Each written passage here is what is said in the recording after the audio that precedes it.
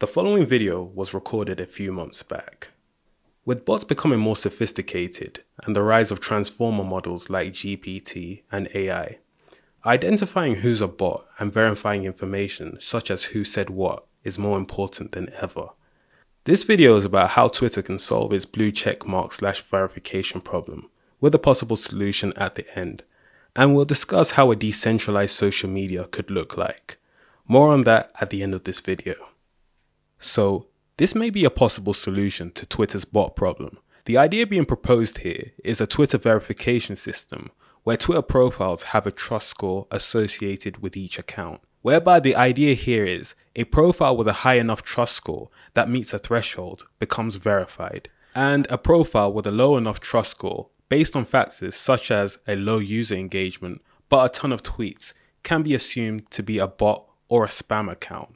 This can be a potential solution, at the very least, to verify if a human is who they say they are. Now, there are two approaches that we can use to solve this issue. Solution 1. Give all Twitter profiles a public trust score, which everyone can view. Or Solution 2. Keep everything the exact same, but only publicly flare accounts that have been suspected of being spam accounts or potential bots. Now, this video is a bit of a discussion on how we could possibly attempt to solve Twitter's billion-dollar bot problem, and the technicals of how this will be implemented. And we will even discuss the groundworks for a decentralized social media. Now, the idea of a trust-based verification system isn't something theoretical. In fact, this approach is a feature that has been implemented on a decentralized social media I've been building, where users can post content, tip creators, and build a reputation, all within a native ETH-based payment system. This video is more of a discussion that is worth exploring and forming a discussion in the comments below. Hi, my name is Eben. If you're interested in this type of content, consider leaving a like for the algorithm, and well, let's begin. So, how do we attempt to solve Twitter's bot problem? Present-day social media is an interesting way to communicate. I mean, the idea of any profile having the potential to become a voice on a platform, post content, or even DM theoretically anyone on the planet has made our world feel like one global village. And as we pass a world population of 8 billion and a growing amount of humans gaining internet access, social media companies will face an increasing number of challenges, growing in complexity. One issue that stands is verification. I mean, how can we tell if a user is who they say they are? Or at the very least, identify if a user is a bot. Bots. Now, what are bots? Ideally, bots are automated computer programs that are designed to execute a specific task, sometimes posing as real people.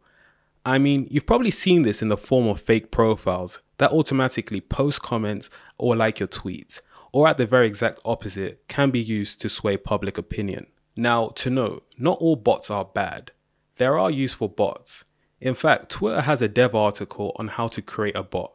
A good example would be a bot that saves your tweet to Notion, or Reddit's article summary bot, which is designed to execute a specific task, making it easier for human users.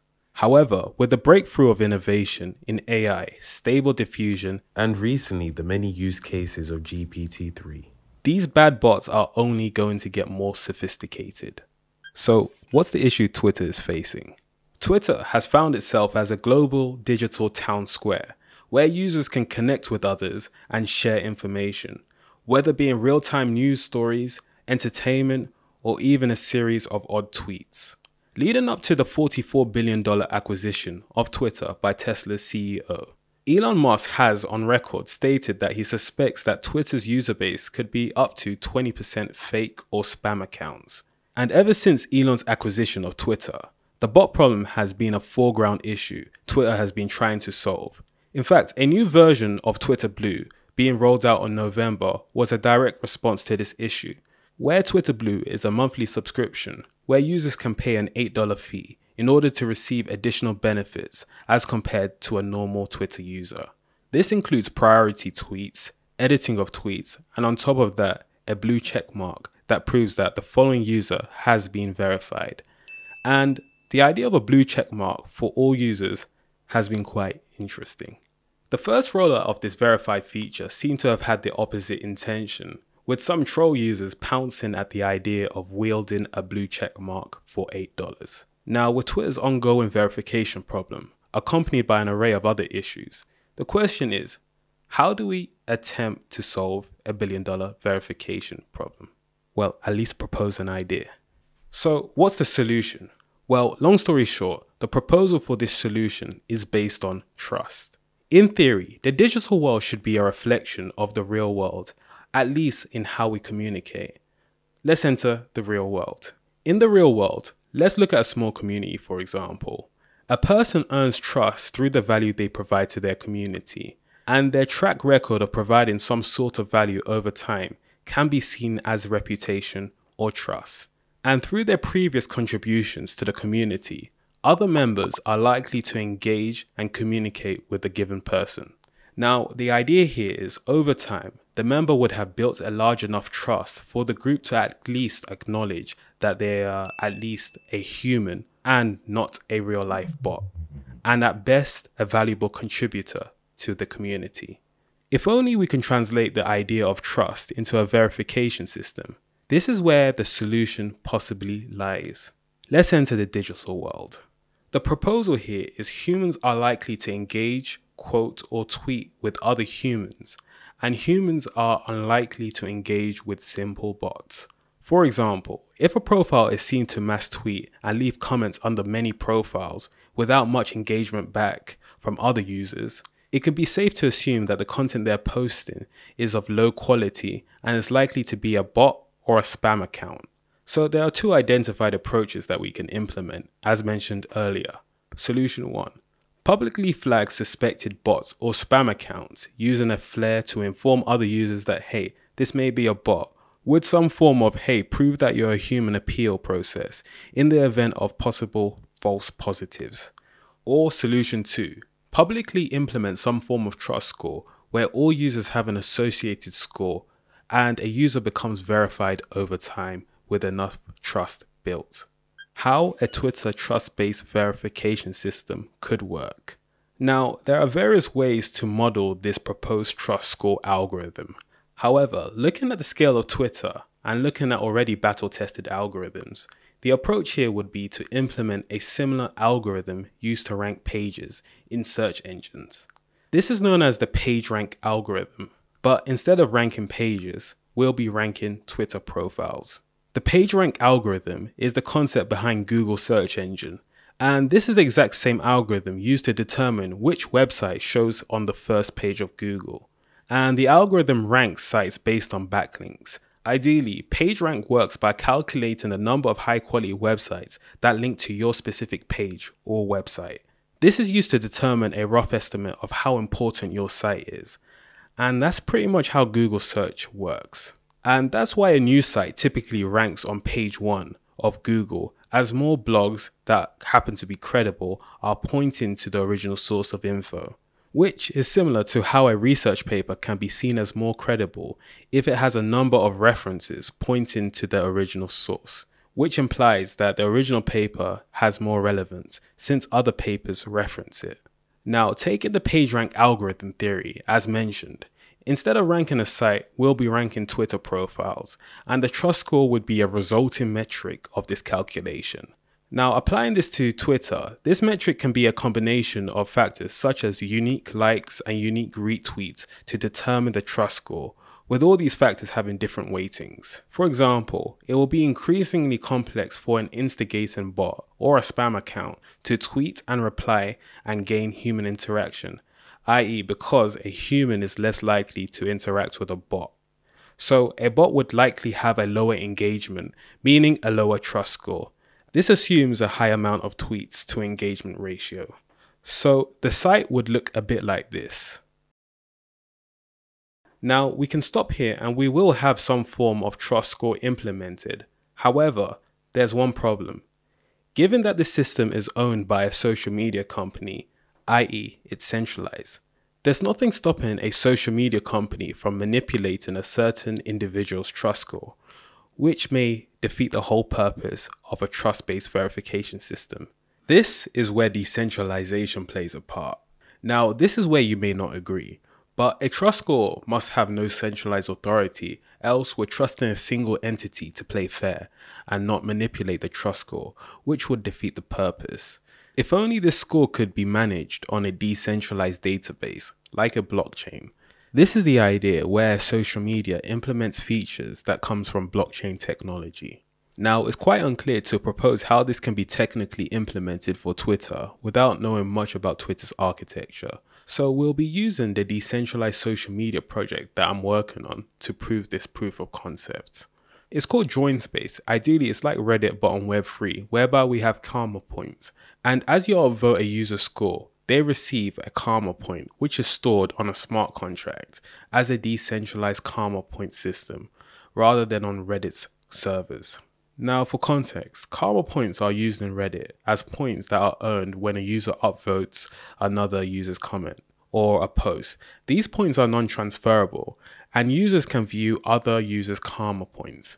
Now, typically, the higher the karma score, the more people have upvoted their content. And the idea here is the number of upvotes is associated with a user, and the more credible the user is in the given community, the higher the karma score. Now, imagine if we can get these karma points and we can commodify this as an asset on the blockchain in the form of tokens. And in fact, this is what JoinSpace implements. An upvote point system logged on the blockchain associated with a user's profile or wallet address. Each point or upvote can be seen as a proportion of tokens awarded to the user. And at the very heart of this, these points are ERC20 tokens, which can virtually represent any asset on the blockchain. I've got a video that goes into more detail about this if you would like to know more. So applying this to Twitter, the trust score can be represented by a token equivalent assigned to an individual user, where a decentralized Twitter-like system handles this process. And these tokens can be non-transferable, similar to how Reddit's karma points work. So it can't be traded, which can be a problem in of itself. The idea of implementing blockchain solutions into social media may not only solve this problem, but also lay out the blueprints for a future decentralized social media. For example, awards and privileges based on the token balance or the trust score milestone a user or profile achieves. So bringing this back, how does a trust-based verification system solve Twitter's bot problem? Well, given the time it takes to develop trust, this would make it more increasingly difficult for a simple bot to pose as a genuine human, as well as making it increasingly expensive and non-practical to run a bot farm. And as a way to prevent users from gaming the system, similar to page ranks, different factors would have different weightings to the score. For example, the number of unique visitors with a high trust score engaging with a post would have a more weighting as compared to a bot who's just randomly posting on different pages. And this is a way to prevent bots hosting boosting lobbies. So the idea of a Twitter verification system has been an early feature already implemented in JoinSpace, a Web3 decentralized social media. And this is a live dApp that you can post on, whereby you'll build a reputation and get verified by a number of upvotes awarded by the community. Think of it like Reddit, but on Web3. Connect your wallet, post, and interact just like you'll do with Reddit. More information in the description below. The proposal of a trust-based verification system could provide Twitter with a plausible solution to verify Twitter users through a PageRank algorithm to build trust, eventually becoming verified. And this system makes it increasingly more difficult to run large bot farms, given it takes time to build a reputation. And bots can be identified more easier. And the two identified ways to implement this is publicly flag suspected bots as spam accounts, using a flare to inform other users that, hey, this may be a bot, with some form of human approval for the event of false positives. Or solution number 2, publicly implement some form of trust score, where all users have an associated score and a user becomes verified over time with enough trust built. Now, this video is based on an article that I wrote earlier about Twitter verification, and you can find more about this in the description below. Thanks for watching. The next video, we'll be talking about how an actual implementation of a decentralized social media could look like, and it's something I've been working on for a while. It's called Join Space, and in fact, it's live now. We'll talk about how it works and possibly even lay out the blueprints for a decentralized social media, such as decentralized moderators.